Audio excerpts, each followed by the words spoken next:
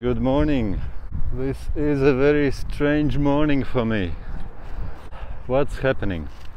That Airbnb guys, they're really annoying.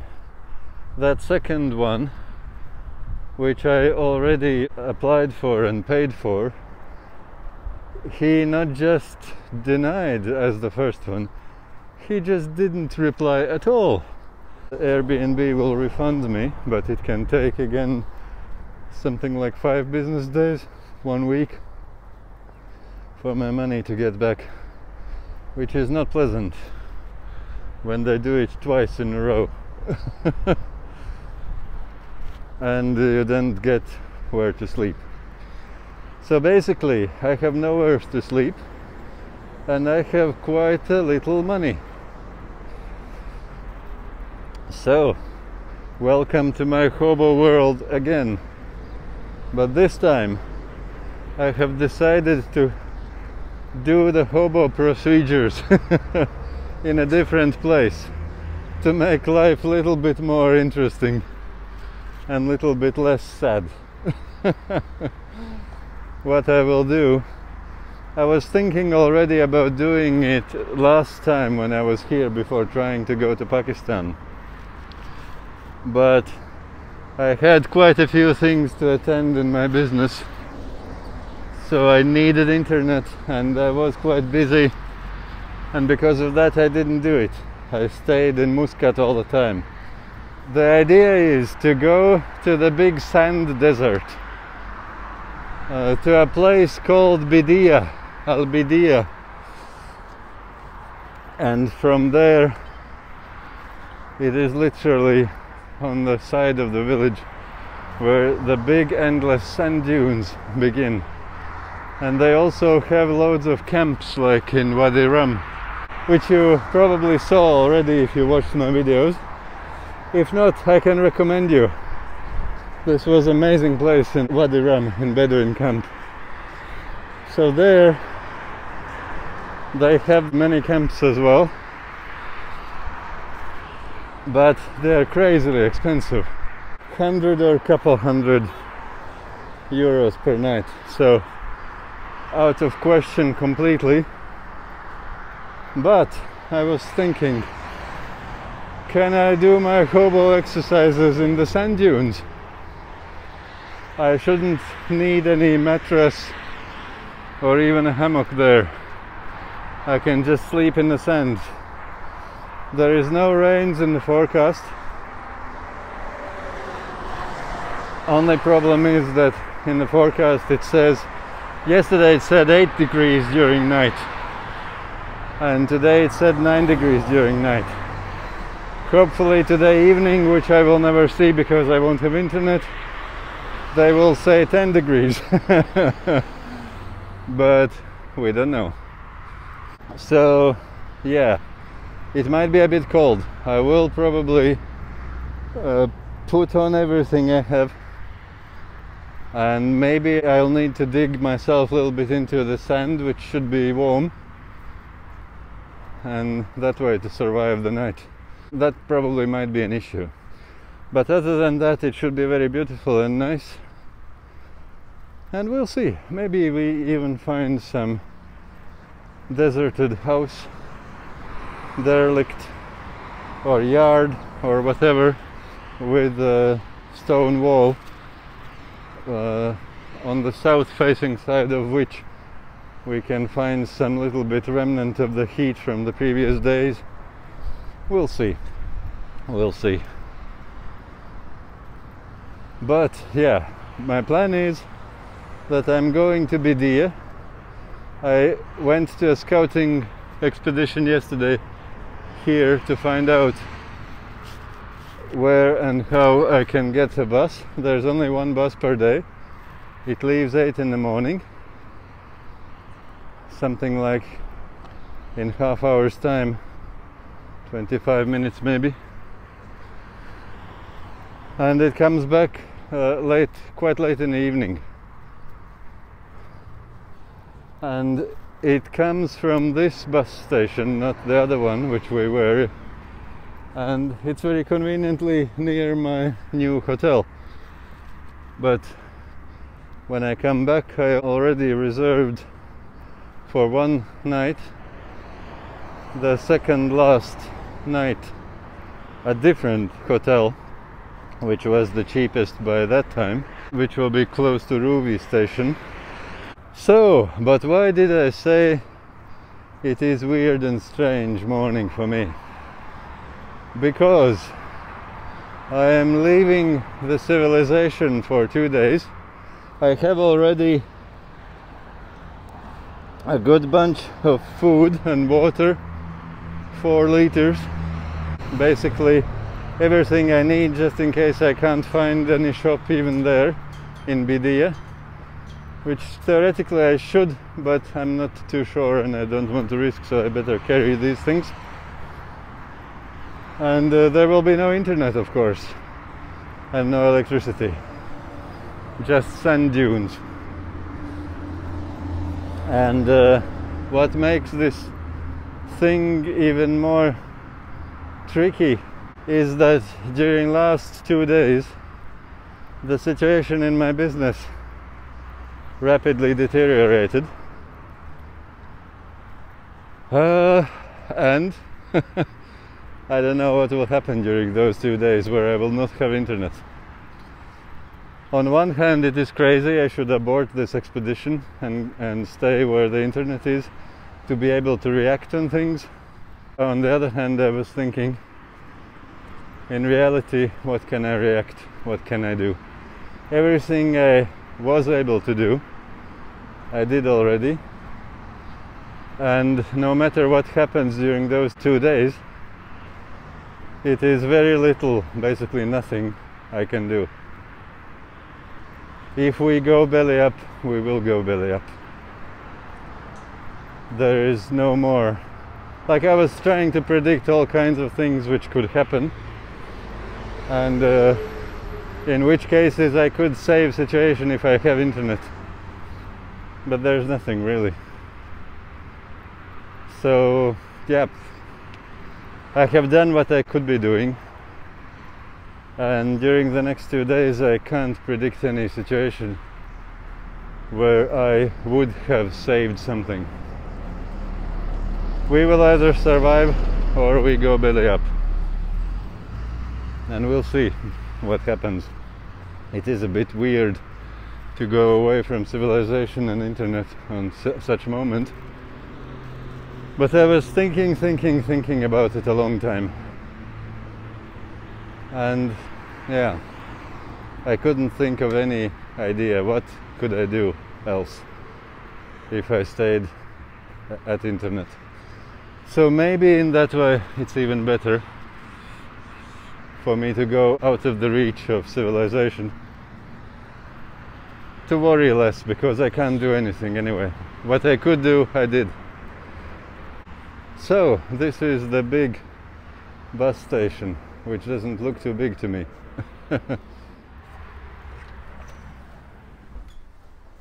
Good morning, marhaba.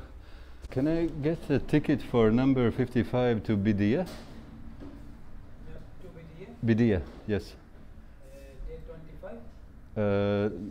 Today? Today? Today, yes. And is it possible to get return ticket for tomorrow back? I go today there and tomorrow I come back.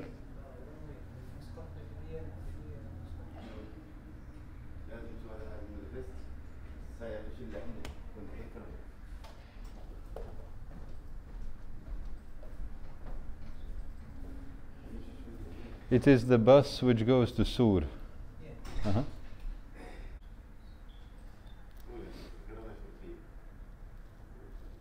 Give me ID. Uh-huh.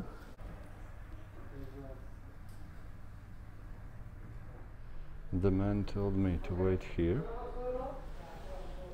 and the bus should come there.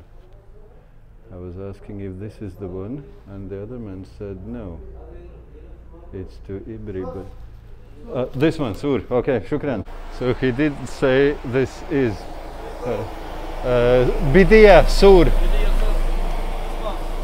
That bus, shukran. Okay, shukran.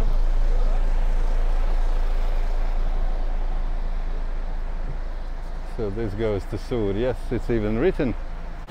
That man came to took my ticket and said, Ask the driver about parking, yes, about return from there. Tell him where I can wait bus. yes, good. I will, yeah, yeah. From where? From Latvia. Russia. Latvia. It is Latvia. near Russia. Arabian Al-Ittihad Sovieti. After finishing Al-Ittihad Sovieti, coming Russia. After Uzbekistan, Tajikistan, like that. Big country before. Yeah, yeah, yeah. Like that. Uzbekistan, Turkmenistan. Big country and also different, strong, different like that. Yeah, yeah, yeah, yeah. It was long time ago. After coming America, coming to Russia, Turkmenistan, Uzbekistan. Yeah. Good country.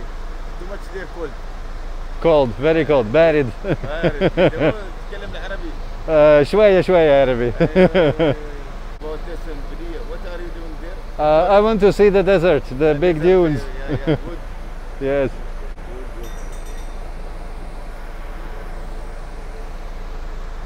So all seems to be good. He came and he asked my ticket and he wrote something in the ticket. Yeah, something about CO1 and CO2 endorsement and restrictions and whatever. Probably it doesn't matter. Maybe he was afraid that that information will go somewhere further since I'm a foreigner and I might retain the ticket. Who knows? But it doesn't seem to be anything with me. So yeah, the driver said it goes to Bidiyah and I'll just have to confirm which place should I wait for return bus, because there's only one bus. If I miss it, there's no way to get back on that day. Next day is only a possibility. One bus per day. Yep, will be interesting, my friends. This is how the ticket looks. I can read the dates and times. Destinations is only in Arabic. And handwritten, which is even more difficult to read.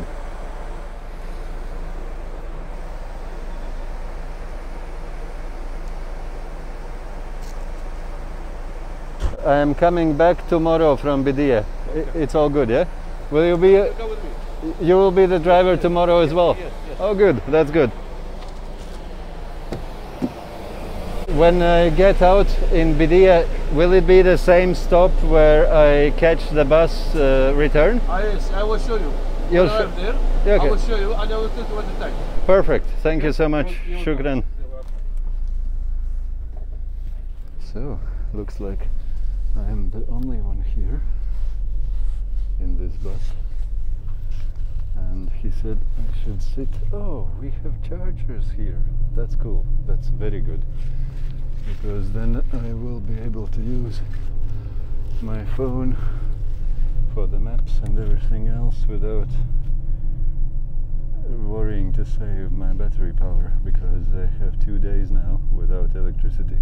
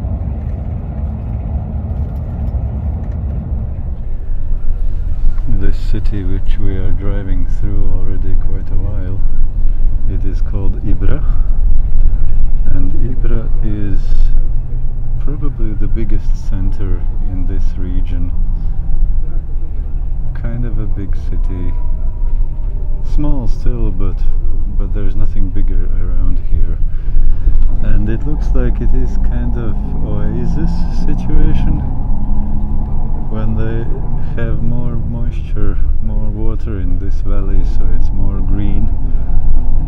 As you saw around on the way to here, it was very deserty, but still they had these scattered trees, very drought resistant trees.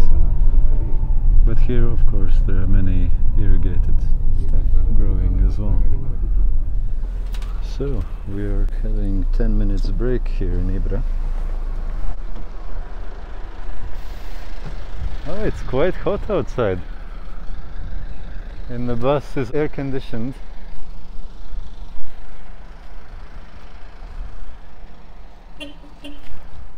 Yeah, it's interesting that their cities and towns, they're not concentrated in one place. They're very scattered. Like here, you might have impression that there is nothing here, but it's quite a big city actually. It's just scattered between these mountains. We were driving long distance through this city.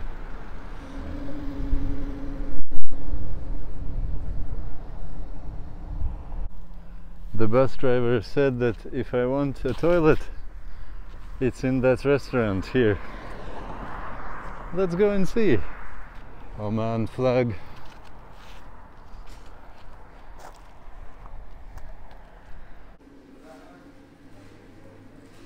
There's one properly cool thing. Can I show you? The restaurant, how is it organized? They don't have tables. They have stables. I don't know, how do you call them? I'll try to show you.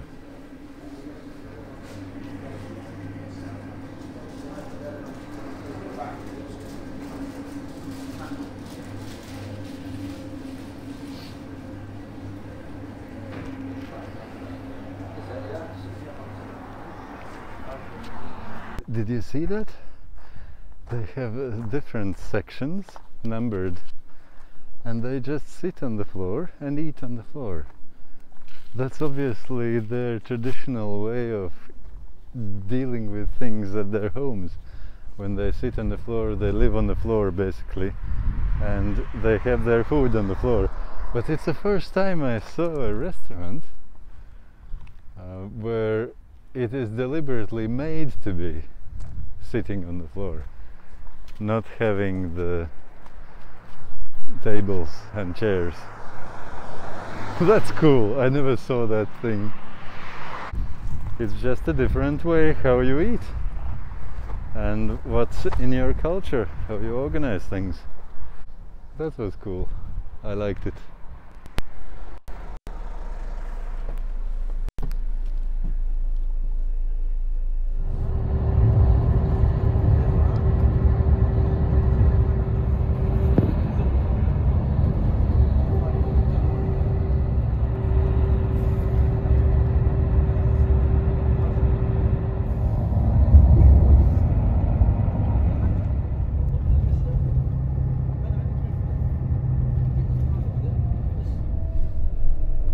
Approaching the town called Bidiyah, where I will be getting out of the bus and heading not on this side but on the opposite direction, on the right side of the driving direction, to the desert, to the dunes.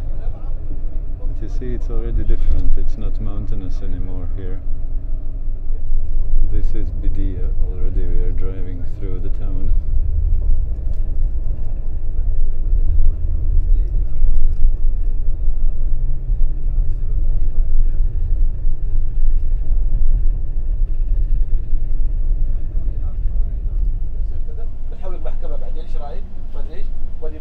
يصعبوا عليك الامور. خلاص صعب الامور، انا هذه مشكله صارت لي انا ترى. انا ما كان الامور فرض. نعم. صار لي المشكله هذه. زين؟ لا ما احكم انا. فلما يتصل المذيع على الوزير الفلاني او على الاداره الفلانيه ما يرد عليه، ايه متصاب شيء فيه ريحه. زين؟ لما يكون اسمه متدلل ما في ريحه. هذه واحده. فهم يسووه والناس تاكل.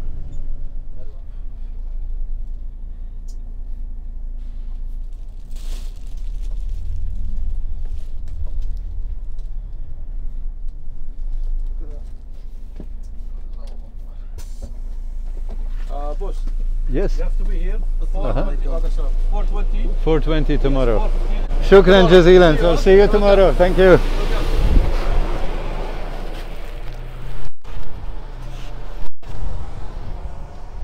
Nice. We have found the place. So that's our bus, and that's the place. Tomorrow I have to be here. So that is the town of Bidiyah, and actually it is quite civilized. I would have no problems of stocking up with food and anything I need here. I just didn't know it. That's why I bought everything already in there, in Muscat, in the capital, just to be safe. Always better to be safe than sorry.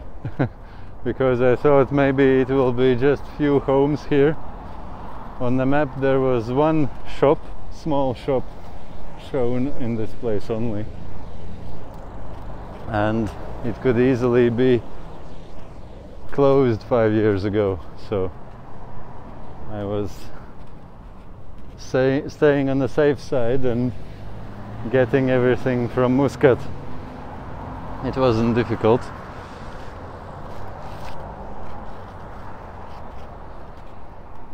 So yes, welcome to the hobo land for me, not for them. Let's walk slowly towards the desert. It's quite hot, and let's see what we find there and what we find on the way. Look at these doors. Nice.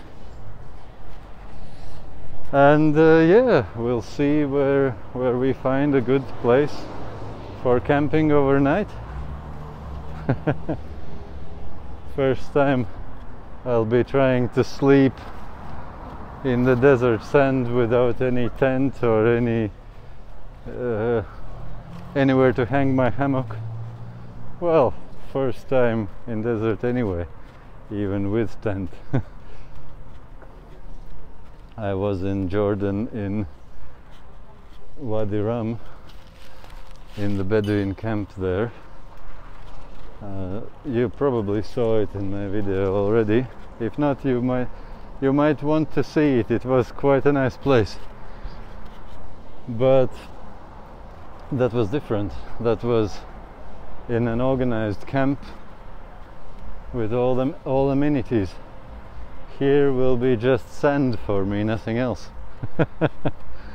We'll see, friends, how it will go. Let's hope for the best and be ready for the worst, and that should get us through.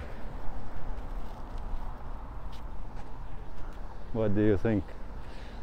Okay, Al-Muntarib Fort is this one. I saw it on the map. So here are some signs even towards Sharqiya Sands camp. One of those expensive places where I could stay in Sharqiya Sands. That's the name of the desert, Sharqiya Sands. Castle is closed for maintenance. Okay. I wonder how many years or decades the maintenance lasts. But in any case, no worries about that. The people are very nice. One of those cars, the passenger, opened the door just to say hello to me without stopping. And you see, you can sell things like this as well. You see, there's even such a thing as Bidiyah Museum. I wonder what's that and how much that costs. And that's the same castle from the other side. What a nice entrance into your house. It's not even a house, it's an entrance into yard. Or that part maybe his house. I like it. So we're slowly moving towards the edge of the town. It's not so central looking anymore. And here we have a nice mosque. People are very friendly here. Many people are greeting me and with a happy smile and hello, hello, welcome. Seems to be a nice place, at least the first impression is very good.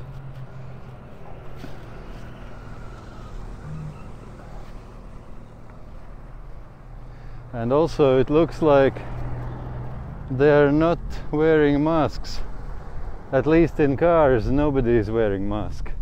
Let me go to the shop and see if they wear masks there, because that would be a good litmus paper for me.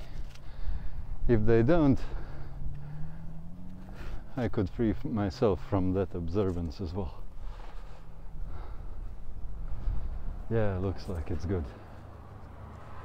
I saw 4 or 5 men. One of them had mask only. Oh, and there we see 2 camels there. Can you see them as well? Cool. I like it. Shall we go a little bit closer to camels? It's not exactly my direction. I should be going more towards left of this building, but it's not too far, and I have a lot of time. I have to be at my bus stop tomorrow evening, and now it is something 11:30, 12 o'clock maybe. It took us almost 4 hours to get here with the bus. 3 hours and 45 minutes or something. So I have 1.5 days. I can afford to go to Camel just to see how it looks. What do you think? As they say in Afghanistan, you might have all the watches, but we have all the time in the world. So now I have all the time for 2 days and 1 night. What do you think, camels? Oh, they're beautiful. I wonder, is it okay to go close to them, or would I annoy somebody, the owner I mean? And they don't even have tied front legs. Amazing. They are beautiful. What is this about camels which draws me to them? They are amazing animals. Yes, friend, I'm talking about you. You look good. And you too. Yes. Slowly eating some straw from the sand, which was probably carried here for them. But yeah, they don't even have the bells or the tied front legs. Probably they just don't want to run away from the owner. Amazing animals, amazing.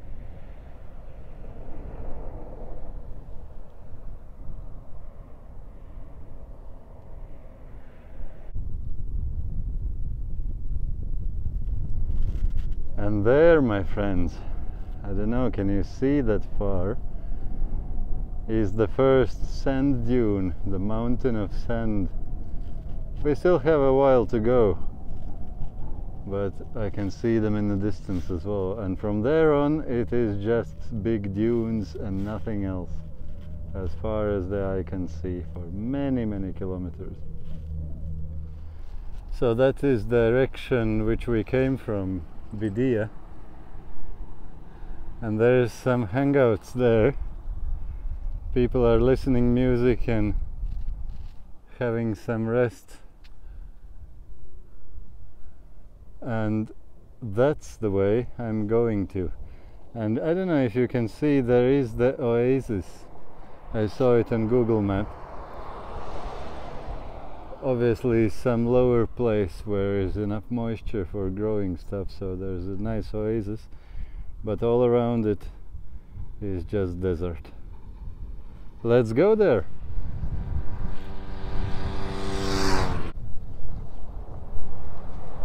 Salam. I noticed one fence, like paddock, with camels there. And you know, guys, I wouldn't be I probably if I would just go straight where I have to go and not go and say hi to these guys. My friends, look at these friends. Wow, you're so cute. Amazing, amazing. And there are two young ones as well. I have never seen young small baby camel in my life, only in pictures and videos. Amazing. Let's stick my hand there so you don't have any bars. That's so cool.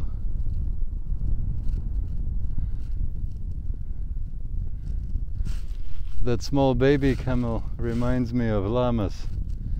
And they are relatives, actually. I read even that there are some crossbreeds between camels and llamas. I don't know if it's true or it's just a myth, but internet says it at least. Wow, you're coming to say hi. Do you speak English? You a cool guy. Oh, you are amazing. How can one not like you? That's cool. These are some cool guys. You're such a legend, my friend. Amazing. Yes, my friend. If you think I have something edible, then not really. I might save some mandarin peels for you. I heard that you like these things. Is it true? Friends. But you won't reply to me that way. But I don't know if that would be okay to feed them my orange peels or mandarin peels, because who knows, maybe the owners wouldn't be happy about such things.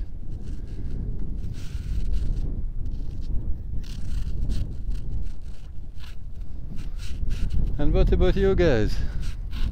I wanted to say hi to you as well. Yes. Oh, you're such a cute, nice person.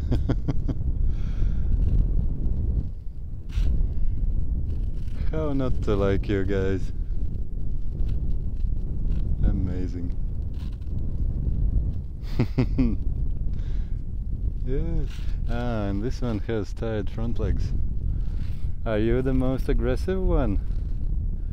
Yes, I'm talking to you. Oh, that's cool. That's cool. He's very curly. Others were not so curly. Yeah? Is it true? Oh, don't hurt your eye.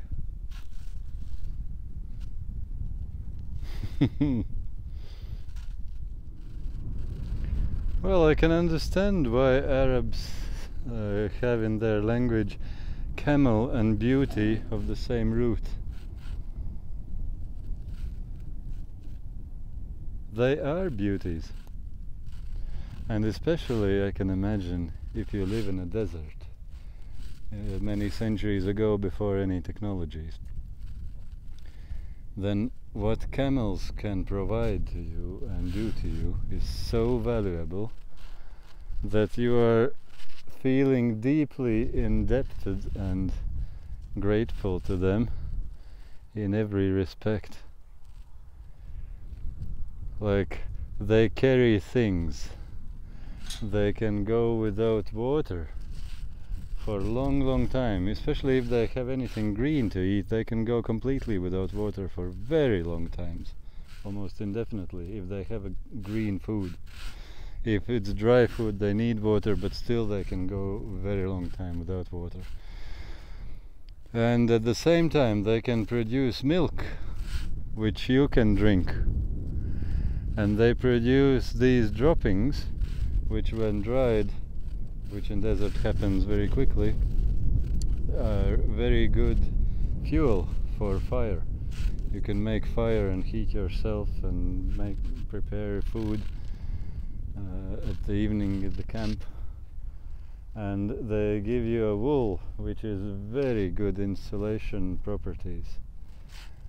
And all these things, so I can imagine how deeply grateful you can feel if you're traveling with camels. Plus they're so beautiful and so cool and so calm. Look at these eyes.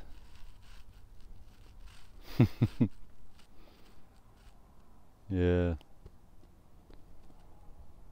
Of course, camel and beauty should come from the same root, from the same word. Is that a question even? I'm watching how this mother is picking up with her lips the straw from... Oh yes, you can talk, dear little friend. Okay, yes, nice. And he has very big eyes. I saw one video where one cameleer explained if a camel such big eyes, and I mean big in terms of widened, it means they're scared. And if they feel scared, they might protect themselves, so beat you. So beware. But I have fence between him and me, and he's a small guy. The big one wasn't scared. But yes, yes. He was probably saying, what is this foreigner doing here? What's going on here? Nobody comes here normally. Yeah.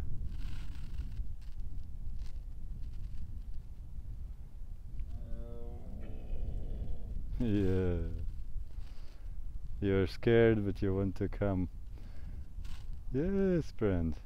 I was moving a little bit away from the fence, just in case he would want to bite me. But he got afraid and walked away.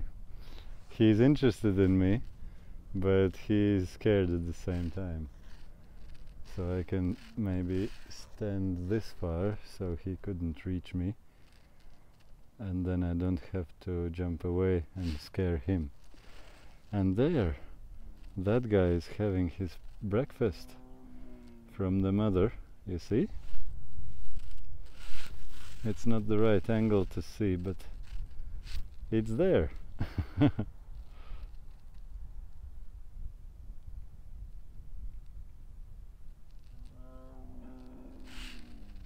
Can you hear these sounds?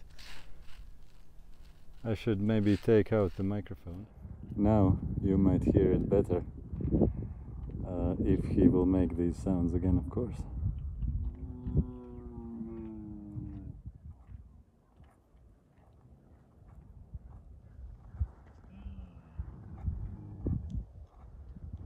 It's funny how they talk to each other. These are two moms with their kids.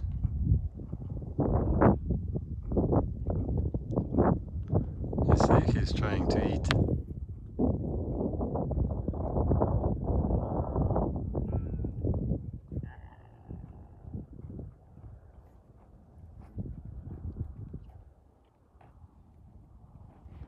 And look at what that guy is doing. He's eating that pole. You see how that pole is already eaten almost? How thin it is in that place where he was eating it. Yes, I'm talking about you, friend. Show me. Yes. This is exactly what I wanted to see. Oh, he has some teeth. But yeah, I read that you can give old baskets and mats to them and they would eat them, and it would be a treat for them. So they can chew a lot of woody stuff and feel very good about it. Yes, I'm talking about you, friend. I'm admiring your skills and abilities, which you have and I don't. So cool. He likes to chew in that place. You see how thin is that pole in that place.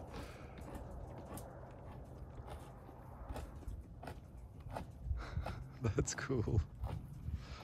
That's really cool.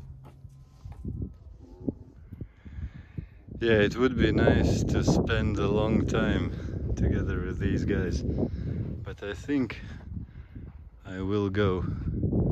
I want to get to that oasis, and behind that is an old village, and behind that are all the dunes.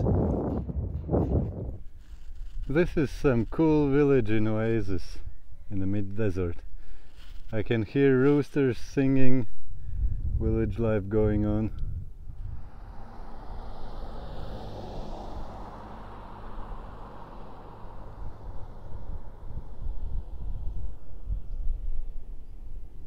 Yeah, you want to park in the shade here.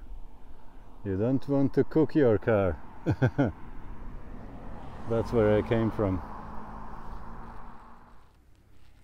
And here, this seems to be this village's central football stadium. You can watch all the big games being played here. Nice! What a cute place. Somebody's burning something there. And these are the villagers' houses. Quite a big traffic here.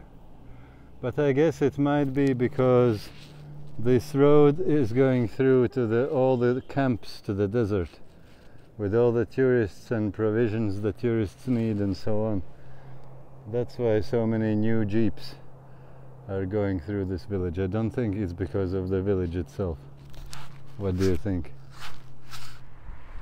Well, you have such an instructions when you arrive here, and it's of all the things which were most of them were quite obvious and normal, but two things were which I was surprised. One thing, I shouldn't be climbing the sand hills overlooking the village. Would that be kind of intrusion into their privacy? Maybe. And another thing was that I should report to somebody here who would drive me to the camp which I have reservation for. But you guys know which camp I have reservation for. The hobo camp. The space in the dunes where nobody sees. Oh, that's cool. You don't need tires. Hello, marhaba. Wow, he had a steel, what do you call it? Like the old horse carts had the steel ring around the tire. That's why he was able to skid over the tarmac. Yeah, so I won't report to anybody, I guess, because my reservation is a very special reservation. He won't be able to drive me there. It's only myself who can go there. Hopefully that should be okay.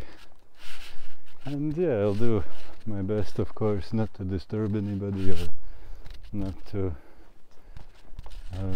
infringe on anybody's property or privacy or whatever, unless what I'm doing already could be considered infringing. Hopefully not. If yes, then I'll just ignore it. Because I do want to show you, friends, this thing. Oh, and there's a pump. So obviously there's a borehole there where the pipe goes into the sand. Okay, so that works nicely. Look at this, my friends. It almost looks like some Mayan pyramid, and even more that one. But that's somebody's date palm grove. is it?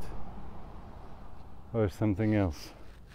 It looks like they're planted in the rows, and it's on the premium Oasis land, so I guess they should be for eating, not just for good looks. Probably they're producing dates. What a cool place. How not to like it? Life is good. Despite everything what's going on in my business right now. I'm kind of thinking maybe God just decided to save me from useless stress, so that it all happened exactly now. It's weekend in Europe, not here. Here it's different days. Friday is the big day off, not Sunday. So it's Saturday morning and I'll be Saturday, Sunday in here. So yeah, nothing I can do anyway. And to not think about the situation too much. I'll be just having a fantastic time here. I am already. How not to like it? What a cool place. I'm grateful that I decided to go here, not to leave it out.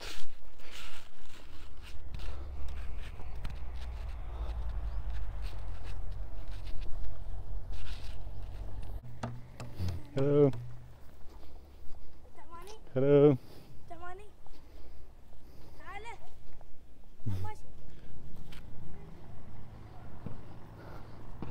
I think he was asking for money, but I'm not sure.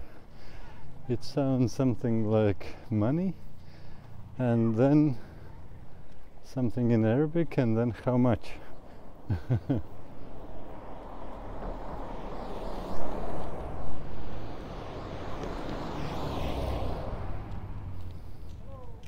Salam. Hello, salam. Good, good. How are you? Alhamdulillah. Yeah, there are some nice houses as well. Look at these friends. Look who's there. Cool. Imagine these black goats when they have to survive the summer heat on the black coat.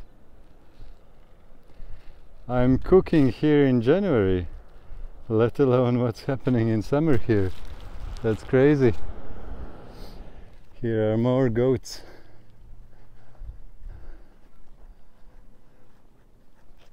And sheep. This looks like a sheep. And that one. But the others look like goats to me.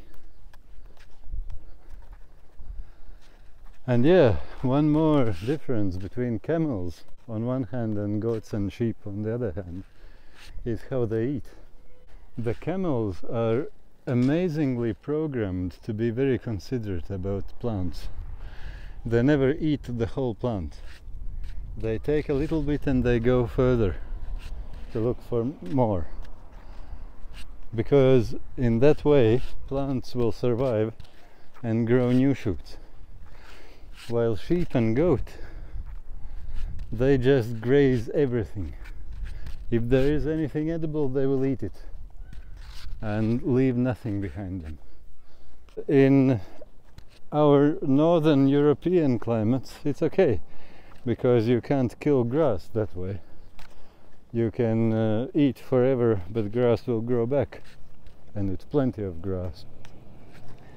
But it's not the same story here. Here, if you eat the whole bush completely, leaving nothing, it will die. While camel, he is amazingly programmed that he will pick a couple branches, couple leaves, and leave the rest and will wander further in the desert to look for another bush to pick a couple branches off so that these bushes keep growing. They're just pruned, they're not killed. So yeah, that's another reason to admire camels so much in this climate. I am slowly approaching the place where the civilized village ends and the proper desert starts. You can play games in the wall as well if you have a chalk. And these plants, these closest here, I'm pretty sure they are the ones which are poisonous. From the leaves they look exactly, the Latin name is euphorbia, but I don't know the species names, the specific name, just the genus name, because there are many different kinds, but they're all poisonous. And if I understand correctly, you can even get blind if you get that juice in your eye. Ah, there is one cool thing happening. I don't know, can I show you? There's one jeep trying to get up the dune and couldn't. Crazy people having fun. This place is amazing. Ah, that's the drinking water tap, the communal one with a filter. Oh, that's cool. I have enough water, but in case I need more, I know where to go. That's a cool stuff. Who would think that they would have free drinking water dispenser here? So friends, no tarmac from this point on. For however long you would want to wander, you wouldn't see anything more. Like any roads more. This is the last, the tarmac finished there.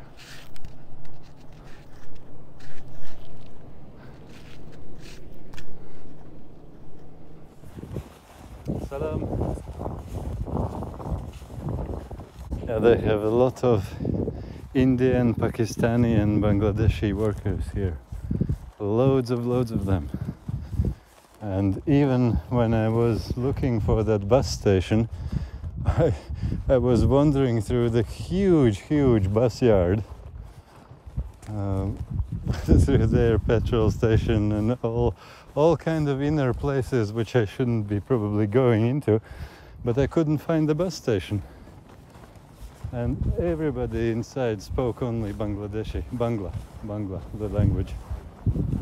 They were from Bangladesh. Assalamu alaikum. Kayf halak? Alhamdulillah.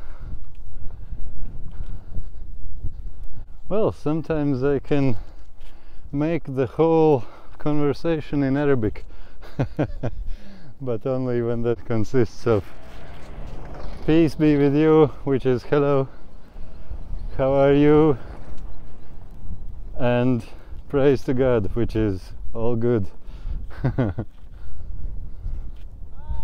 Salam, salam. شوية. Sorry?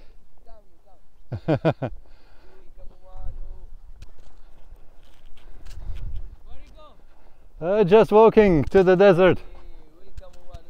Shukran. How are yourselves? All good? أنا عربي شوية. Can you say in English? Sorry? Where you go? I just walked to the desert and back. You sleep no or no? In the desert. Sleep no. One night and then back tomorrow. Excuse me. Yeah. You go. Yeah, I have. Good. Shukran. Sorry? What is your name? Ismak, name? Artis. My name is Artis. Where and? Your name Muhammad. Muhammad. Okay. Aboudi Shagran. Aboudi. Shagran. Shagran. Fahad. Faransi. Yeah. Cool. Where you from? Latvia, Europe. Welcome, Oman. Shukran, shukran. Have a good day, bye bye. That's the local mosque. Yeah, there were some cool local dudes who just wanted to have a chat with somebody from outside and just wanted to welcome me to Oman. They didn't try to sell me anything, they didn't try to get money from me, they didn't try anything. Just to smile and say hello and ask which country I'm from and what's my name and what's their names, and welcome to Oman. What a nice country. I read an airport in Muscat airport. They had a huge quotation on the wall where Muhammad once had said that if you come to Oman, they will never embarrass you and never mistreat you. I forgot the exact wording, but something of that sort. So that Oman is a very nice place and welcoming. That was the main idea. So the old Muhammad said it already. And it hasn't changed. It's still nice, welcoming, and wonderful country. What do you think? That's at least my impressions this far. Now, these are the last houses. From the satellite imagery, it looked to me that many of the houses are abandoned because the yards were half filled with sand and so on. But it doesn't seem to be the case. Nothing seems to be abandoned here. Everything seems to be inhabited and in good condition. So my idea about sleeping into some abandoned yard will probably have to be discarded. There are no such thing. And these are the last houses. Maybe a few of them there. But basically, further there are only camps for tourists. The outrageously expensive ones, which I was looking and saying, thank you, but no thank you. I'm not your kind of guest. I'll be looking for some sand dune with soft sand where to sleep. And look at this, friends. They have even one more water point at the very verge of the village. And does it have water? Yes, it does. Well, that's amazing.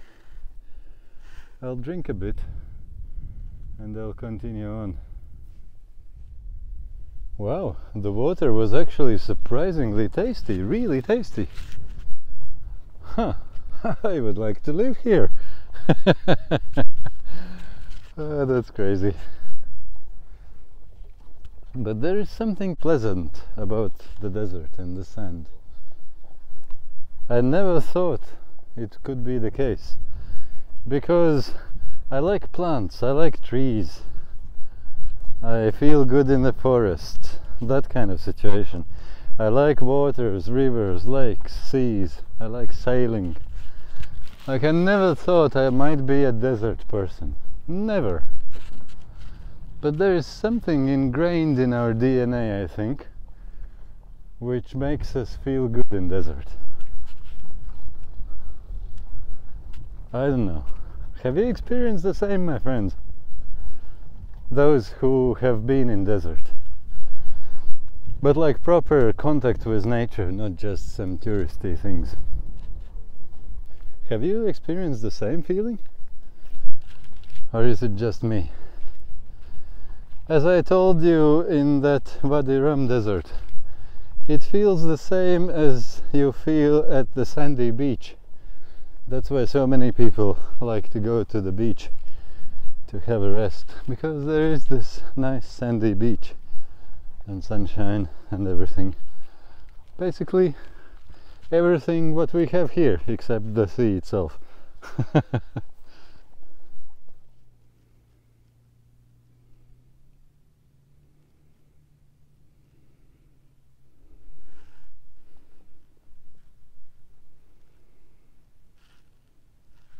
Well, friends, if you look that direction, there is still some civilization.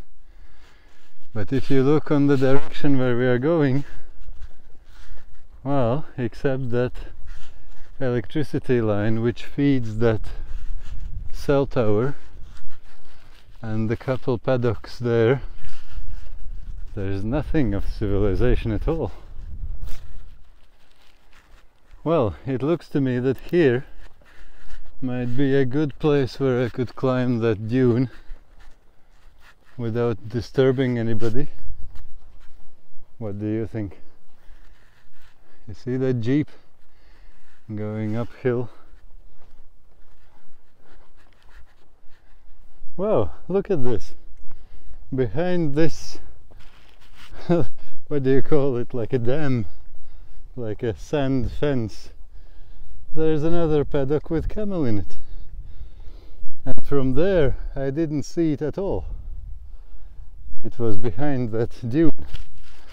And it's interesting, I was observing on the satellite imagery yesterday that the whole area consists of these, like a windrows, how do you call them?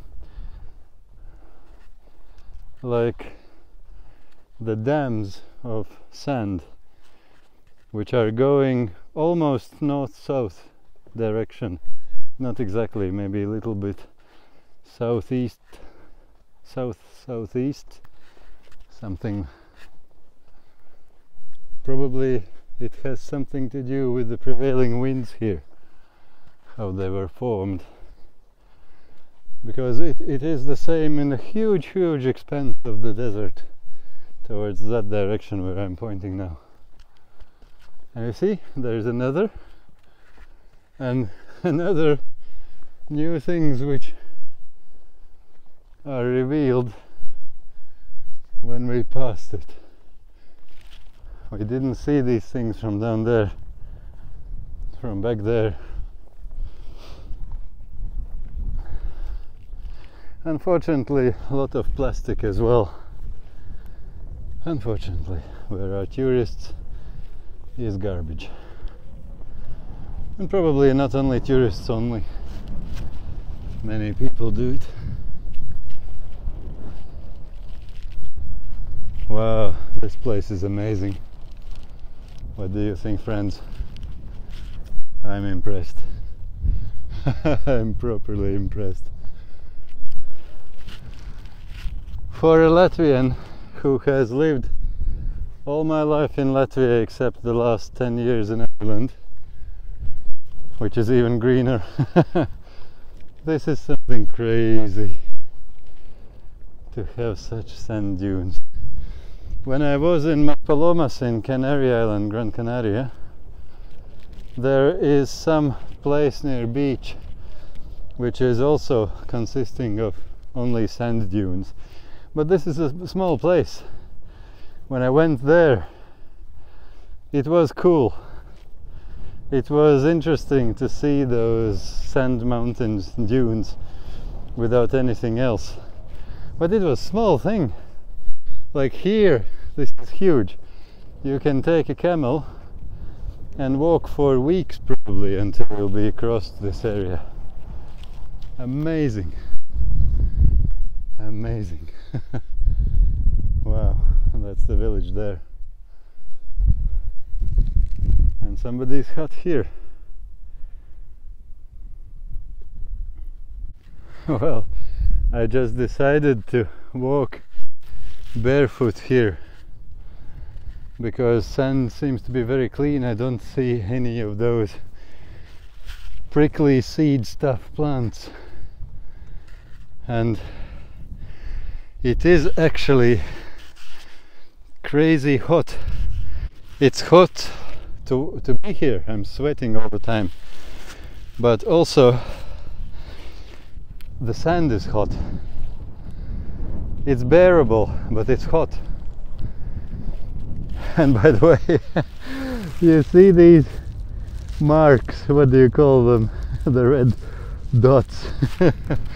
That's the legacy from that day when I was, my Not the last night, but before that, when I was hobo sleeping in that hammock in the tree, before I discovered that these are mosquitoes. They did this to me. Crazy. And this was a very short moment, like 15 minutes maybe. After that I got a proper thick socks and I was never bothered by them after that. Wow, this is some place, my friends. Camels were here, and you see, behind this is a whole big pit. Wow, wow, friends, this is some place. You have to see it. It will be nothing like that on the screen. You have to see this vast expanse and the dunes. Amazing. It feels like the top of that dune is a little bit harder, easier to walk. So I'll try to walk along the top of that. Yeah, I never quite realized that if you travel through a desert with such dunes, they're so high and there is a lot of climbing. I was kind of imagining that you just walk along sand, but you see, these are proper mountains. If you go down there and you climb up there again, it's a huge work. And you won't be going in a straight line, you'll be going like that, and there probably will be the next dip. Wow. I can understand how hard it is to travel with camels in these places. And it is hot. It is hot, my friends. Ah, you see the oasis there. You can see the oasis. And that closest bit of the village. And we are now properly in the desert. It is so hot, and the sand is hot. In some places where it's more exposed to the sun, the angle, it's even almost burning my skin. And this is mid-January, end of January. Wow. What goes on here during July, August? I can't imagine. How can you survive that heat?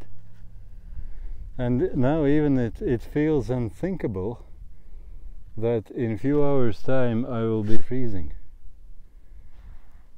Because during night will be 8 or 9 degrees. It doesn't feel it's possible. Like it's like a frying pan. How can you freeze here? But yeah, we'll see. I'll let you know how it goes. These are my footprints. Yeah, amazing place. Wow, these things are so steep. Going down there was quite easy. I was almost surfing. But getting up here, you see the whole disturbance of the sand which I made. It was crazy. Your feet are digging into the sand and you're climbing, but you're getting nowhere. At the end I was almost running. And I got up here. And this is not even the highest of all the places. Is it some desert ant? Or no, it's just remains of some plant. Oh. Wow. Oh guys, I can't imagine those Bedou people who was or still are traveling for miles and miles in these kind of deserts. That's amazing.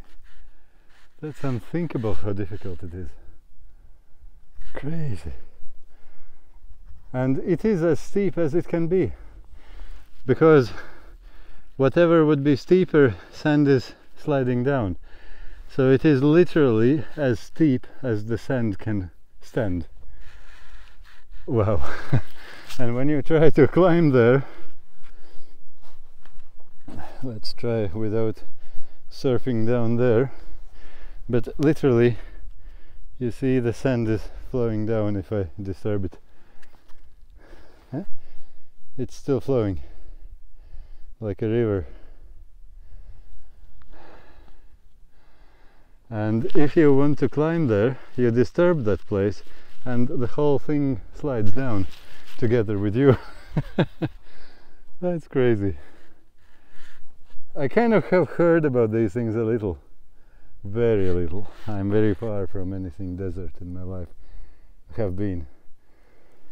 But when you experience it, it's something different.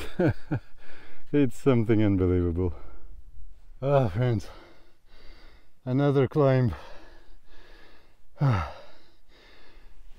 previous clip was somewhere there, and then I walked around here. Whoa, that's crazy. Like walking that distance on an even surface would be nothing. I wouldn't notice it while talking with you, friends. But here, and in some places where it was more angle against the sun towards the south, it was almost scorchingly hot. I almost burned my feet. Well, not exactly burned. I would be putting my Crocs back on, but if it would be too bad. But it was very close to it. It was very hot. And it looks like there are more dips before I reach the top. This is crazy. What a place, my friends. Amazing. But I like it. It's crazy, but I like it. You know what, my friends? And by the way, you can see, I don't know if you can. I don't see in my screen myself so well. You can see one top there where my footsteps are, then the second top there, then the third top closer here, and now we are on the fourth.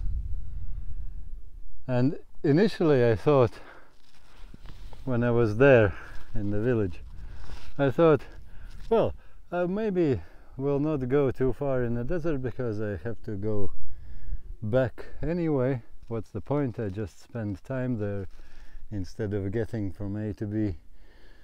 I'll just go up to the top of that dune hill and to look on all directions from it to see how it looks like. But friends, the one I saw was some second or third from there. And it's more and more and more, and now again more, and probably behind those ones are 5 more which are still higher. Ah, it never ends. That's crazy. The jeeps running through the desert between the camps, feeding and entertaining tourists. It's an expensive place to be in. As a tourist, I mean. For me it was just something like €9 return ticket for a bus from Muscat to here and back, and that's it. So that's where I came from, and that's my next stop. And look what I found. There was somebody's camp here, I think. Some pieces of irrigation drip lines. I don't think they were irrigating something here, although who knows. There is some fence post as well. A little bit more growth.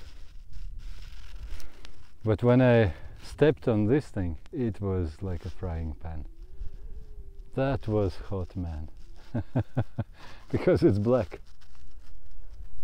Crazy place.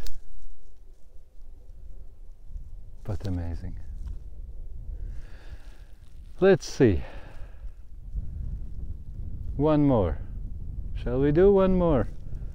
And then see from there what we can see and decide. I'm not inclined to do 10 more. So friends, that's the village and the Oasis down there. And that's the place where we just were with this board. Oh, when the wind picks up, it hits sand against. You see? It was a short, slight gust, and it made sand hitting in my back of the head. Wow, when it's a sandstorm and properly hot, when scorchingly hot sand particles are hitting your face like a sandblaster, yeah, that's what.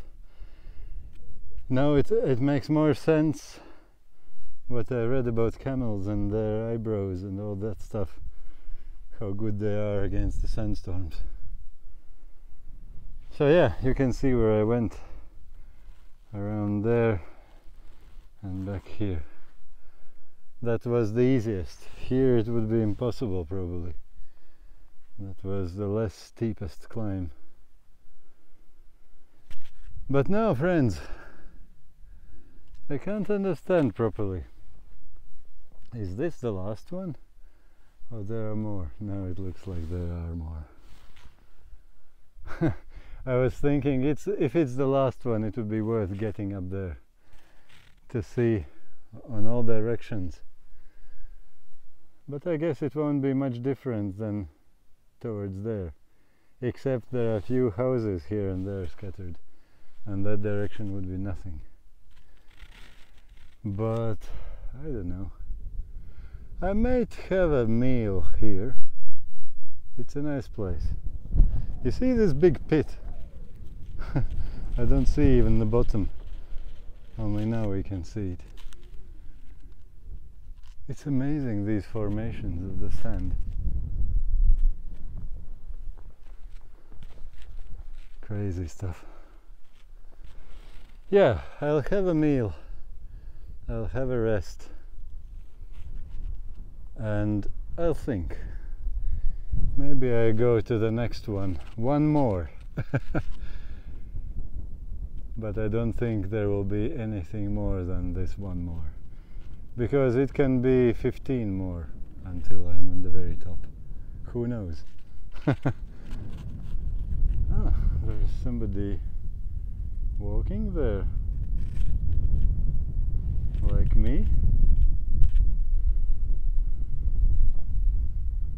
Yeah, 2 persons. Yeah, friends. What do we have here? Besides the liquids, what do I have? I have one very nice Kenyan avocado from Kenya. Well, not extremely nice, but definitely nicer than anything you can get in Europe. I have tried it, I know. Then a good bunch of mandarins. Then different variety of mandarins just to compare. And then this is my emergency pack, how do you call it, 1 kilo of dates. They keep long, they don't wait. Well, it's 1 kilo, but it's a lot of calories and a lot of food in them. So I could survive probably, I don't know, 1 or 2 days just from them if I didn't have anything. But I have these guys, so I'll be good. Plus I have 4 liters of drinkable stuff, so all good.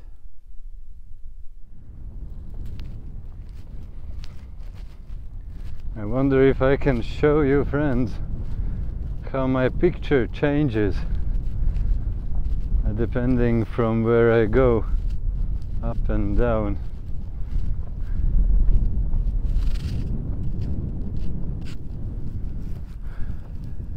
It doesn't show as extreme on the screen.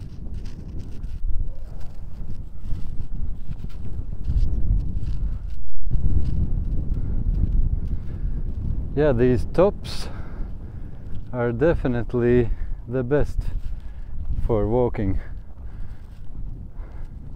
The hardest, and the windward side of the top, not the leeward side. That seems to be the best for walking, from my very short experience. Probably you're laughing now, the ones who are experienced with desert.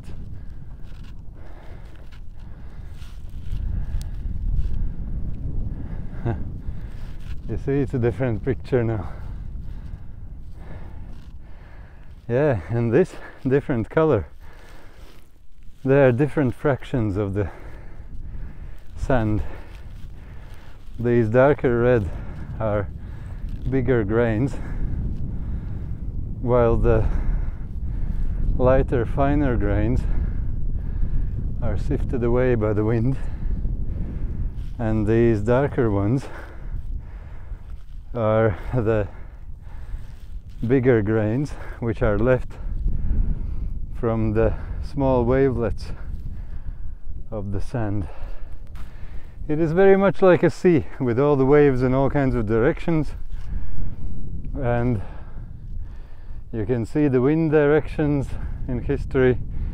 The only difference is that water waves move all the time. These things move very slowly when the wind blows that sand. Yeah, quite an amazing place. So, what do you think, my friends? Shall we go one more? I definitely can see there is more than that one. Shall we climb one more, or shall we finally stop? Maybe one more, and then we'll see. Who knows, maybe I'll come back and here is a better place. We'll see. I just noticed one thing. You can see where the landslides were happening. The sandslides, should I say. I didn't notice that distinct ridge on the previous ridges. Could it be really that it's the highest one, with the strongest wind on it? I'm getting quite curious. Yeah, I definitely want to get up and see. No, of course not. This is the ridge, and there is the next one. And who knows how many more. I don't think I'll try to go one more again, unless I get a good rest, and by the evening when it gets cooler I feel like I would like to walk a little bit more. But yeah, it is so beautiful. It's amazing how high these dunes can build up. It's really amazing. I wonder how these houses there on the dune side, could they be buried one day? It probably happens very, very slow, but I could well imagine that it's possible that this huge wave of the desert sea can slowly, slowly but cover those houses. But probably they know where to build. They know the prevailing wind directions and so on. It is so quiet here. You don't hear almost anything. Some flies here or there, but complete peace and quiet. What a place, my friends.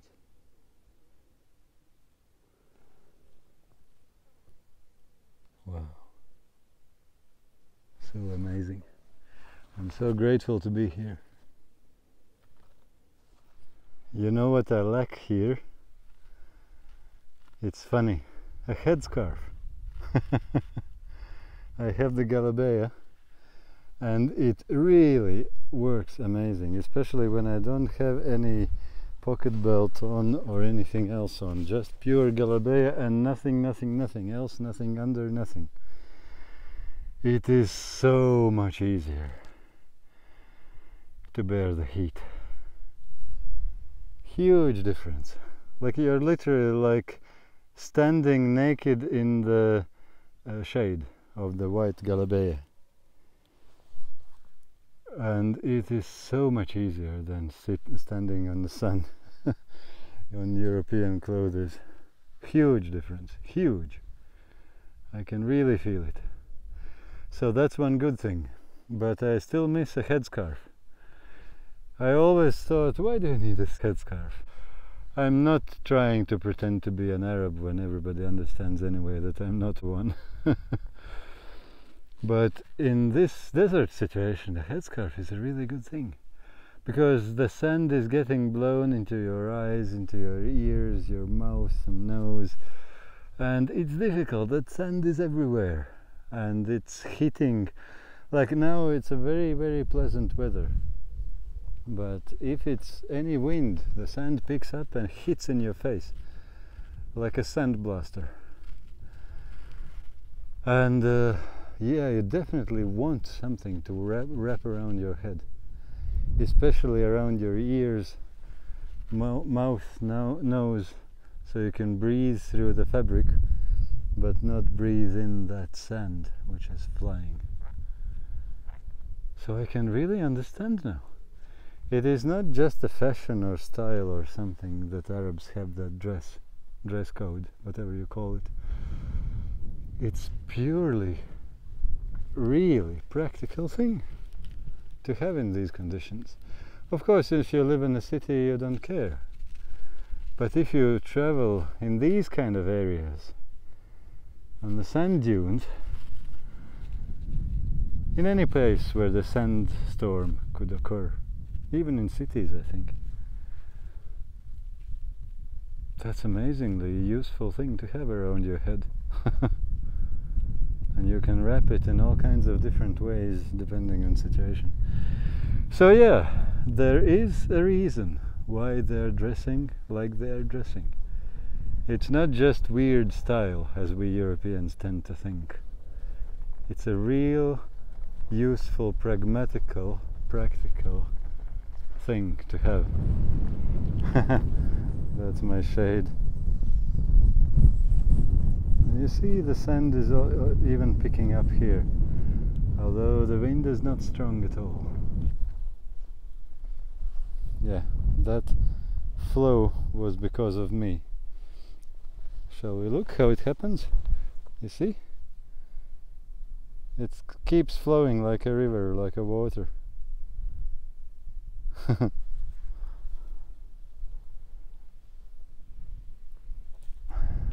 Amazing place. And this is, again guys, it is something which you have to experience. No photos, no videos, no descriptions, nothing will give you that. You just have to come and be here. Come and try to climb a few of these dunes to feel how it is. You're such a small creature, like an ant, in this vast, big nature. But amazing nature. Yeah, that's where I climbed up, by the way. Ah, you can see my steps there. I don't see it on my screen quite well, but I hope I'm pointing in the right direction. That's how I came here. I was having a small rest here Ah, no, the wind came a little bit. I was about to say, when I woke up, this is all I see around me. Nothing else. And that's the place where I came. And complete peace and calmness. Nothing. It's so amazing after all the city life. Such a peace. Amazing.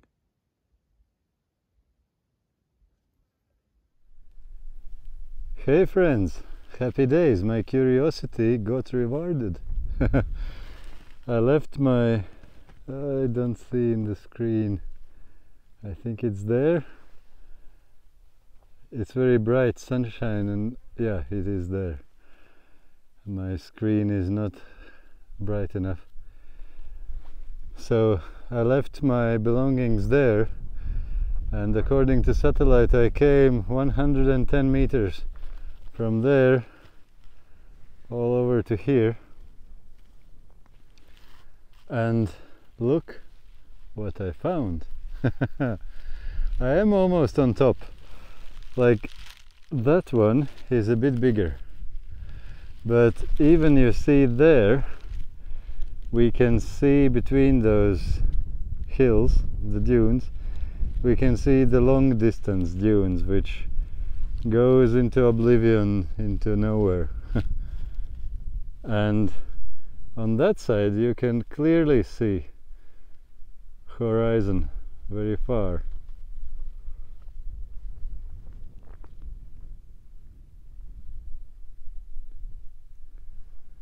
So I am almost on the very top, and that's the Bidiyah, the city. That's the Oasis and the village in Oasis, and a little bit out of Oasis as well. There's some lorry coming, and those, all of those things scattered, can I show you a bit more? They are all camps for tourists, as far as I understand.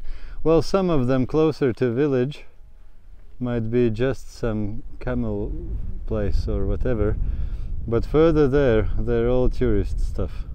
Camps for tourists, quite many of them. So basically what they do is that when tourists come in, they meet them somewhere there and take with their jeeps into their camps.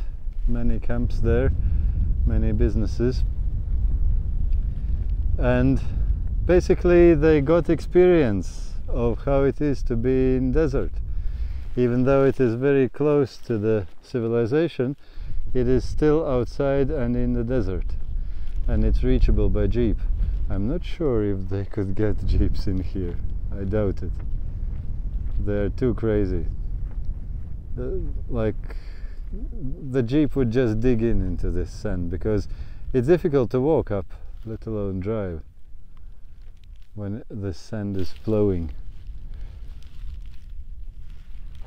Look at this edge. Cool.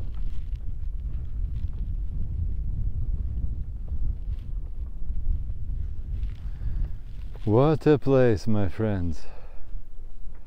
I could theoretically walk even there to that peak to view the sunset when it will come. It will not be as hot by then as well, because it is from here. Well, in that case I would pick my things just in case, because I have everything there. Even my money and passport and everything besides my phone. So I wouldn't leave them. Here I see what's going on, and there is no people around. There are no people around. But if I would walk there, I'd probably take everything with me. So I'd go back one ridge, then it would be 1, 2, and it might be the third one, or it might be one in between them. Not sure. and I'm pretty sure that must be the highest, because between them we can see already the vast horizon. What a place, my friends. Ah, I like it. And while it is still light, well, there still will be light for some 3 hours maybe, but while it's light I need to explore a good place for a night sleep. I want a place which was exposed to the sunlight as much as possible so that the sand is hot. Initially it will be too hot, but it will cool down and then it will be my savior during the night, I think. And that's one. And I want also to be not on the very top, because that would be too windy and that would cool me down. During night it will be a problem because it will be cold. And I don't want also in the very pit in the valley, because at least according to the knowledge of apple growing, these are what we call frost pockets, because when the air is getting cold it is sliding down like water pouring down from the hill, and wherever it's a pit the cold air accumulates and that becomes a frost pocket. Let's say if you plant apple trees, you wouldn't plant in the pocket. You wouldn't plant at the top as well, but somewhere in the middle and south facing, so that there's more sunlight. But that's for northern climates only, not here. But here will be the same in terms that I want that sand to be hot and to be an accumulator for heat, which would hopefully get me through the night without freezing. And yeah, so that when the air gets cooled, it flows down and accumulates there, but I'm not sleeping there. I'm sleeping somewhere halfway in. That's my kind of logic. I can actually this is funny. I was almost sliding there, surfing, skiing almost, not exactly. So yeah, what I was about to say, that's my logic, inexperienced logic, how I'm reasoning about where to find a night's sleep. And maybe I'll probably put on everything I have at all, and probably I might even dig into sand a little bit if it's too cold still, because sand, I hope, should retain some heat for some while. We'll see, maybe it won't be that bad even, but I have to be ready, because it was predicted initially 8 degrees, then 9 degrees. Who knows how it will be in reality, during night I mean. Okay, my friends, and these things are a little bit prickly. Some of these camel snacks, the things which camels eat, I was watching them eating these things in Jordan. Sometimes they are prickly. Yeah, I just stepped on one. This thing. I got that prickle in my skin and I had to take it out. It's not deep, nothing really big, but still have to be careful. But that's only on these valleys where the coarsest sand is and where something sometimes grow. On the top of dunes it's absolutely nothing, just pure sand, pure Baltic Sea beach sand. Like this thing, if I showed you only this thing, I could easily tell you that I'm on the coast of Baltic Sea somewhere in Jurmala. It would be no different at all, except when I pan around and show you this, then you wouldn't believe it anymore.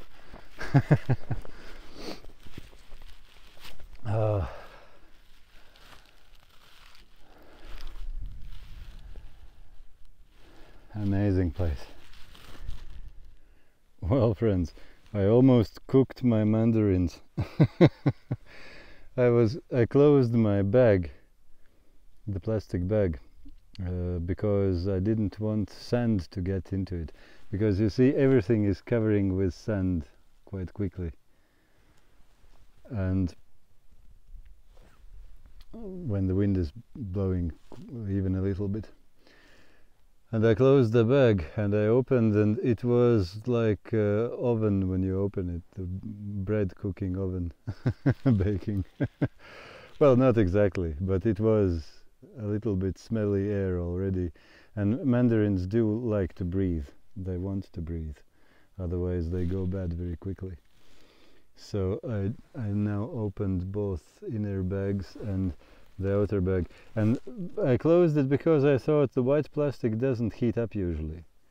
At least that's from my polytunnel experience in growing.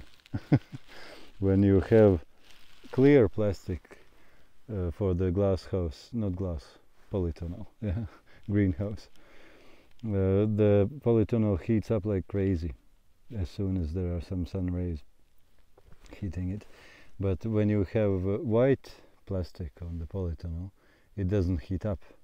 It's useful for propagation in nursery and so on. So because of that, I was thinking it should be all good. It's not clear. I would never leave this thing in the sun. I know it will be immediately cooking. But if there's no escape like here. But even now the sun is hitting the white plastic, not directly inside of the clear plastic, so and there are like chimneys where the heat is escaping, so it should be all good now. But yeah, even through white plastic it got really hot and soggy kind of, because of the mandarins inside. I just came here where I can see the village and all the jeeps which are playing around with tourists on the dunes. And yeah, as the shadows grow longer and longer and sun is getting lower and lower,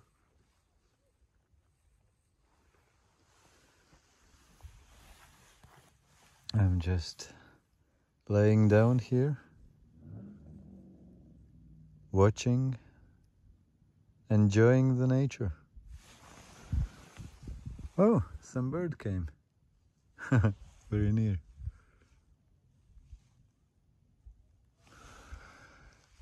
Yeah, it is such a beautiful place.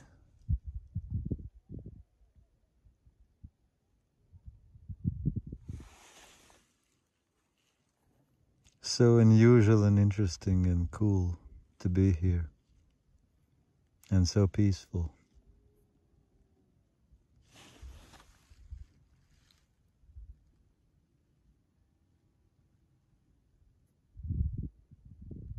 Amazing. I really do recommend you, friends, if you have a possibility, come to a place like this.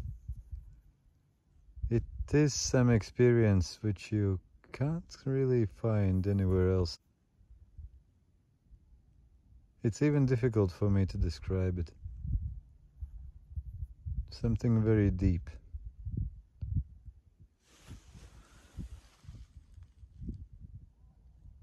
Amazing.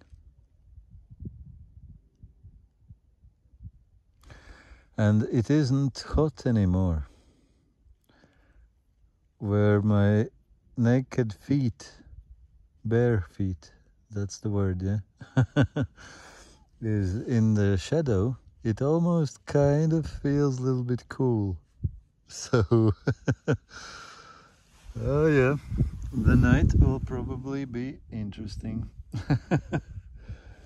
I can imagine it can drop really low, the temperatures. And the sand is getting cold quite quickly. So I guess it probably won't retain too much heat for me. Unless I dig very deep, I don't know. I doubt, still. So yeah, friends, we'll see. We'll see. In the very worst case, I have my raincoat, which I made from the survival bag. You know that thing with this aluminum foil looking surface, which retains the body heat, reflects it back. It is very nasty in terms of condensation. It's not comfortable and usable normally. But if it gets really cold, and especially windy, that might be something to use in that case. We'll see, friends. Before, my own shadow was here. Now it is there.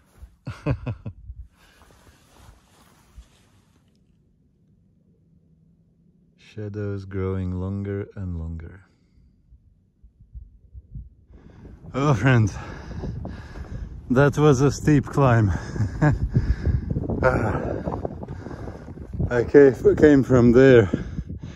I don't have any free hand to show you, but maybe you see my trail.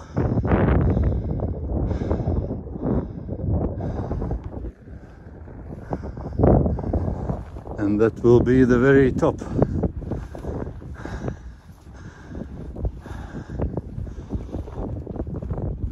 Well, top of this range. And there's quite a bit wind here, because we are on the rooftop. You see how far we can see on all directions.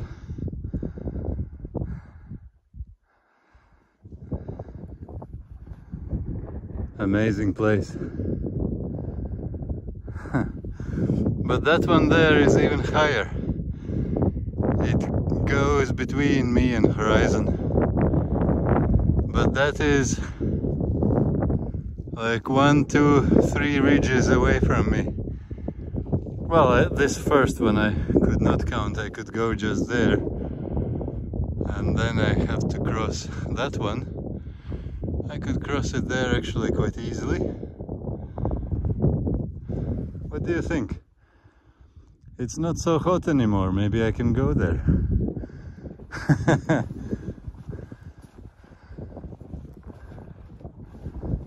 My curiosity is sometimes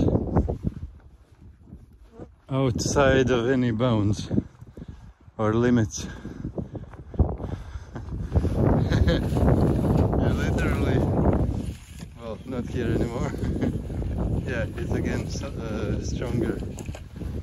But before there, it was a very soft spot. You literally disappear above your ankle in the sand.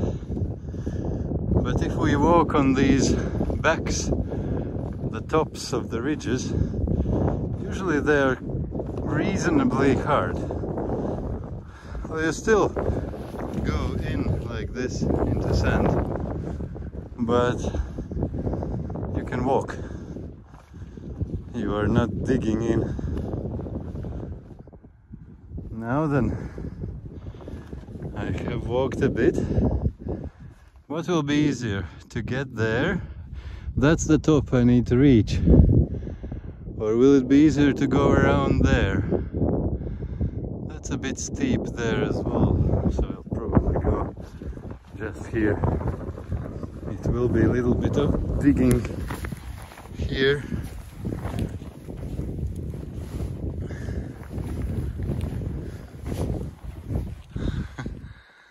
It still flows after me. It wasn't that bad. We got through quite easily. Okay, and here's a better again. And that one should be the biggest one, the highest one. Or behind that we'll have even higher something. What do you think, friends? Can you guess? I can't. just have to go and see, but I have a suspicion that it might be the highest in the area.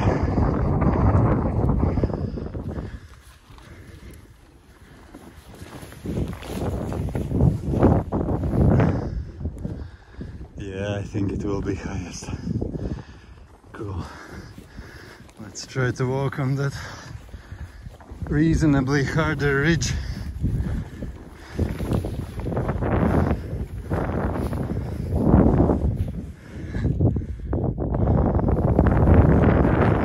Shows on the screen how it's go. Oh, oh, friends, it is the highest.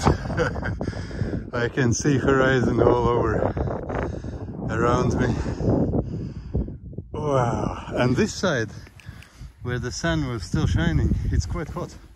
That side was cool, almost cold already, and that's only a few hours.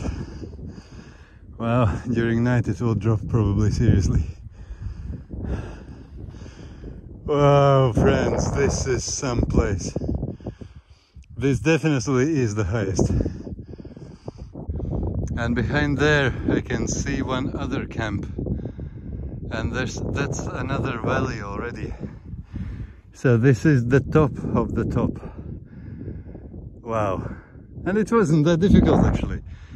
I wasn't very far. I can put down my things and show you actually. You see? That's my footsteps. That was the previous place which I thought is the highest, but no, this one was higher. Look at this. Well, there isn't exactly horizon, but not far from it. But there is just pure horizon. And I can even see there's the first valley, and then there's a second valley, and after that is the third range, or how do you call it? But I mean range as this one from here to there, with all these small ranges in it. And there we can see some other city. I think it could be Wasil or something with Ka.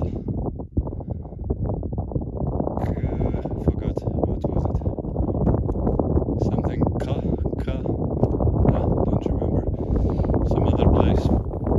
And that one is our city. Bidiyah. Wow, this is some place. Well, that's definitely a good place for sunset. What do you think? Sunset will be where? Somewhere there probably. But I need to find, before I enjoy sunset, I need to find where would be a good spot for sleeping.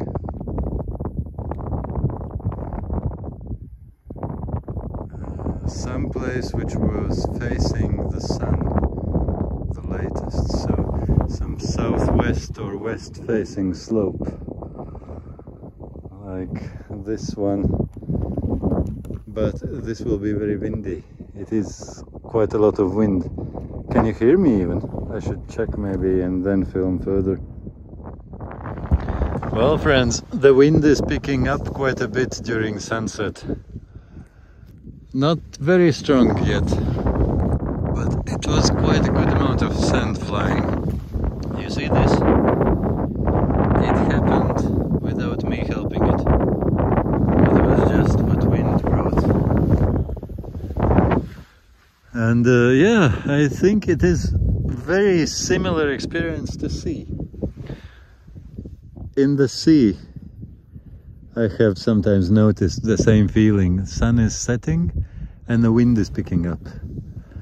And I almost at one moment had that instinct that, oh, I have to reef the sail.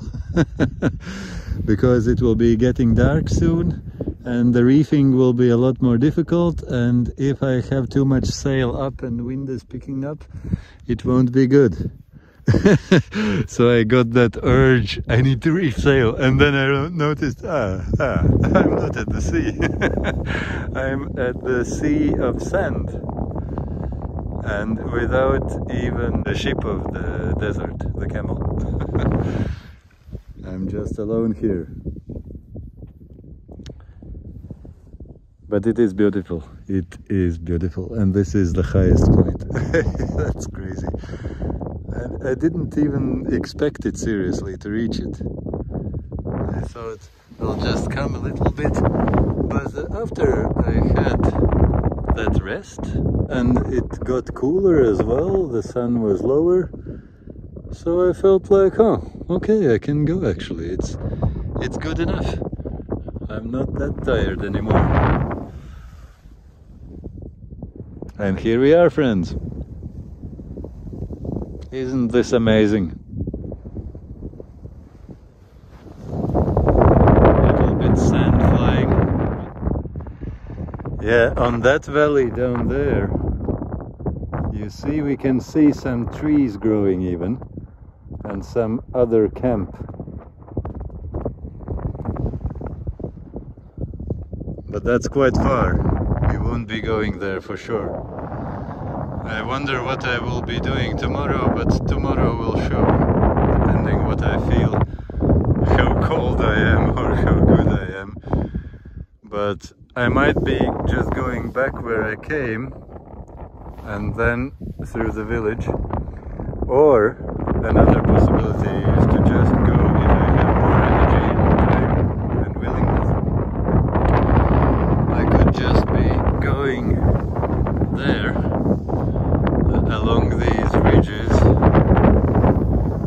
and get out in that field where we saw the first camels when coming here. Sun is still not completely down. It already feels cold a little bit in my Galabea only. I might be choosing maybe that spot.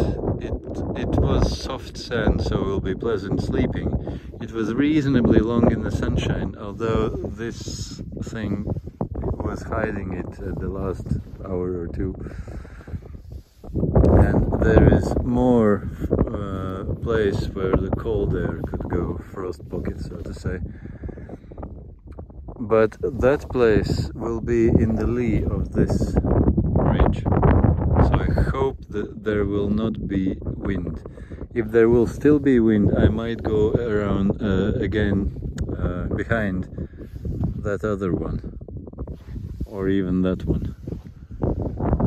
But I think wind protection is even more priority than all the other things.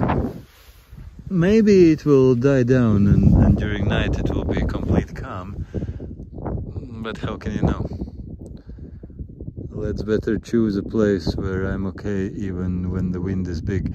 And also I don't want all the time that sand is flying on me. Well, it kind of is anyway, you see. Not much you can do about it. I will be simply getting into all my layers and putting this Galabea as my top layer. So I think it should be alright. You see how quickly sun is going down?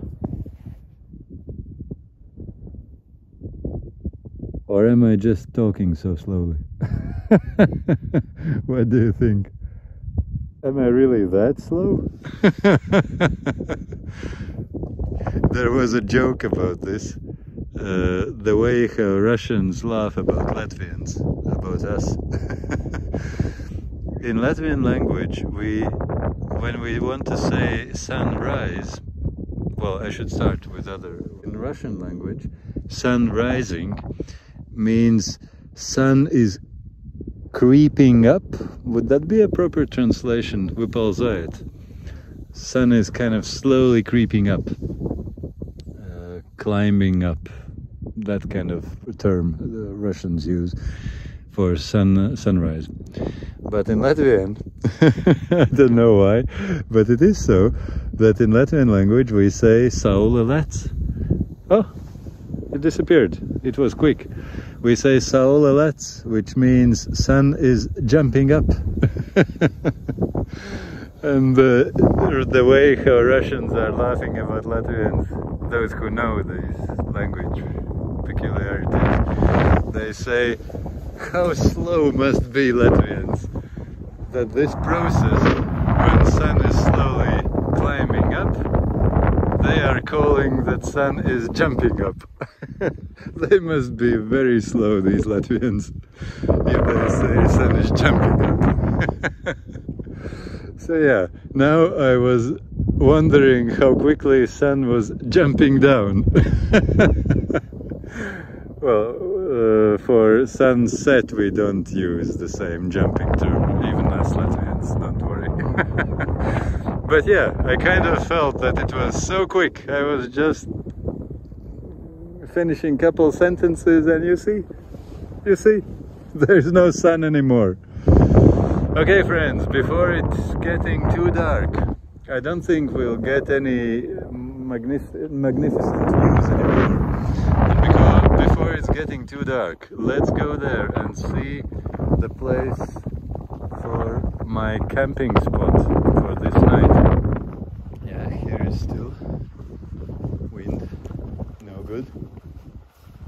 Let's walk further. Here is better, but still wind.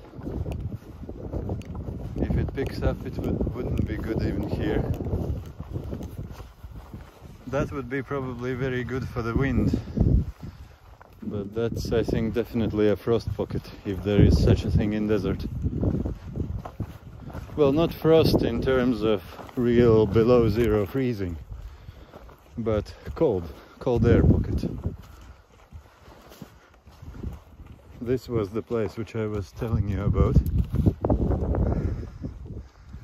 But no, it's too exposed, it's still too much wind. Let's go behind this ridge. So I'll have two ridges between me and the wind direction. Of course, I don't know if the wind will not change its direction after sunset. That can happen as well. But we can't predict everything. We'll just do what seems reasonable enough. This one could be a bit protected place. What would it be? I don't think it should be too cold, because there is a place where the cold air could get down there.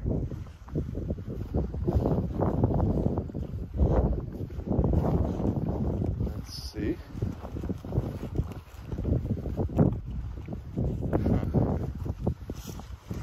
It actually feels almost quite good. Maybe let's check that other one. That one. That looks even more protected from the wind direction. So there are a couple of ridges on that side, the big ones, and here will be one very close.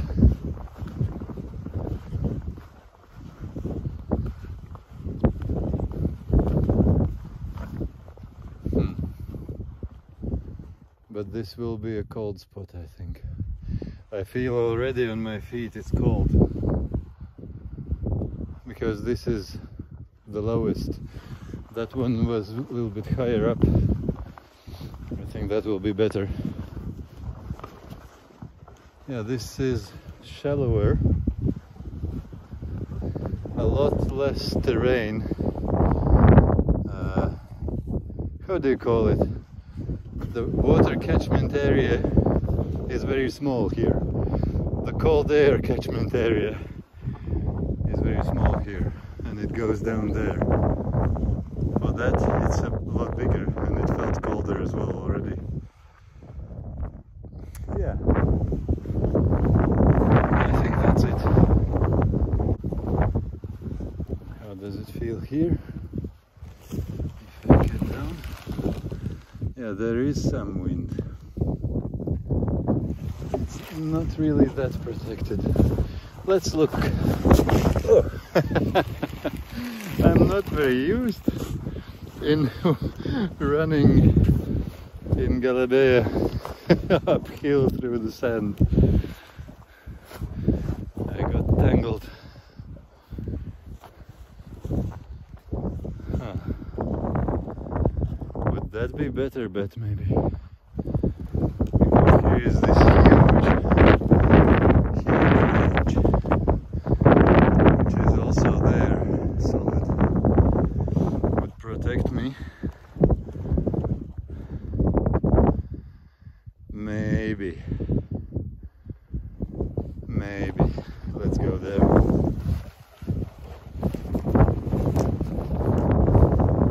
It's still wind here, but it is a bit better. Yeah, maybe I'm too picky. It won't be ideal anyway. I'm just thinking, if I have such a big choice between hotels, hobo hotels, why should I not choose the best? These are somebody's footprint here. I wonder who that somebody was. I bet he spoke Latvian.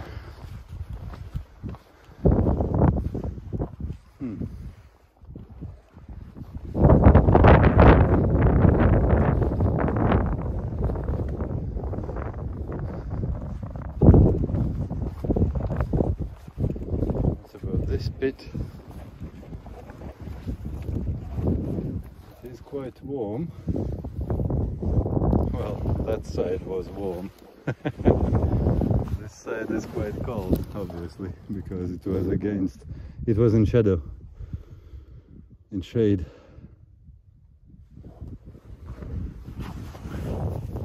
Maybe this one is good. I'll think about it. Yeah, I was walking around and looking, so I will stay in the same spot. I was looking, that spot was kind of good, but a bit colder. And I was looking on that place, it also kind of drains there, but very lightly only. And it felt like it will be quite cold there. It's quite a big catchment area of the cold air. So this I think will be better, all the cold air will go down there. If I'm right in my thinking. Should be, I can't imagine it would be very different here from what it is in my northern orchard. Yeah, but it is kind of tricky thing, because those places who are protected from wind are also the ones which were shaded for a long time, so the sand is not so hot, not so warm, because the wind is coming pretty much exactly from the direction where the sun was setting. Little bit maybe towards the south from the west. But yeah, I'll stay here. So let's get all my thick clothing on and Galabea on top of that all. So friends, it probably is too dark for you to see anything except that contour of that dune. But I have now everything on me, all the layers. And I remember from reading cold weather manual from US Army that more thin layers are more efficient than one thick layer, because the thin layers trap a lot of air between them.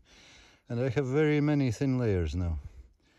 And also I stretched out my hammock. Yeah, you don't see it. Maybe I'll show you in the morning. I stretched out my hammock and covered myself with it, just in case there's any dew. I don't know. Is there such a thing here? We'll see. The only thing which I don't have on me is the thinnest of my long sleeve t-shirts, and that one I will now wrap around my face. Wind died down completely now. Completely no wind at the moment, but I don't know what will be later. So just in case there is a lot of wind, I don't want to wake up, or mosquitoes maybe as well. I just want to be covered from sand and mosquitoes around my face as well. So yeah, friends, now I am warm and cozy, but it is getting colder and colder and quite quickly. So we'll see how things go during night. Ah, actually, can I switch on light? Yes, I can. You see, that's my galabeya, and this is my hammock, and there are my other stuff. Everything with dust and sand already. As expected, of course. See you in the morning, friends, hopefully.